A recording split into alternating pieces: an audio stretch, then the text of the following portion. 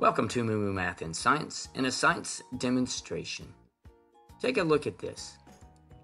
The tape is rolling downhill and the funnel is rolling uphill. How can this happen? Let's look at this again. The tape rolls downhill and the cone goes uphill. Why?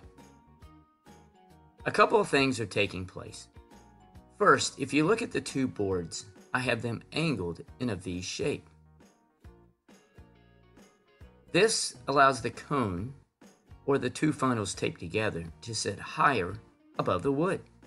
The center of gravity of the cone is here.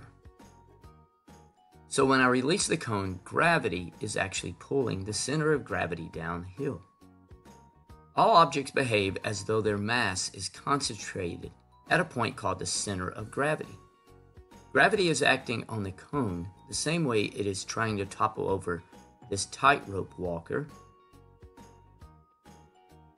or this couple. The lower the center of gravity, the more stable an object is. Because the cone can roll, the least resistant path is to lower its center of gravity and travel uphill. So there we go, a nice, simple science demonstration. Thanks for watching, and MooMooMath uploads a new math and science video every day. Please subscribe and share.